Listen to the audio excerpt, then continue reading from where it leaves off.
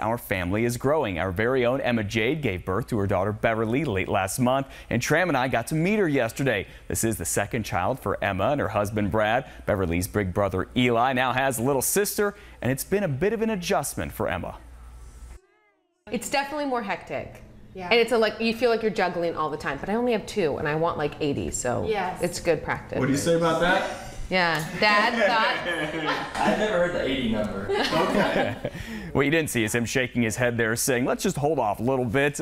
She is absolutely precious right there. You'll see much more of our visit with Emma, Beverly, Eli, and Brad tomorrow morning at 12 today, only at 6 o'clock. Cannot wait for that.